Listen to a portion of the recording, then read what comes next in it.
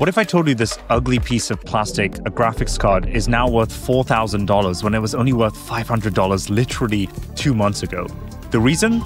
AI is consuming the entire memory chip supply, and it's leaving behind a $100 billion hole that needs to be filled ASAP. You see, memory is a really crucial component for AI models. It helps them store and access intelligence, very much like how our human brains work. In fact, it's so important that companies like Nvidia and Google spend tens of billions of dollars each year just on memory to build their GPUs. The issue, though, is that manufacturers of memory like Samsung and Micron are running out of supply, which means that prices for these things are skyrocketing. What we're seeing here is the price of a 232 gigabyte sticks of RAM, which is very standard for a computer, going from $200 to $800 over the last couple of months. So if you are buying a PC or if you're buying any sort of consumer hardware, the idea is that these costs are going to have to find their way into the market somehow, and they're probably going to be hitting you in the wallet right where it hurts.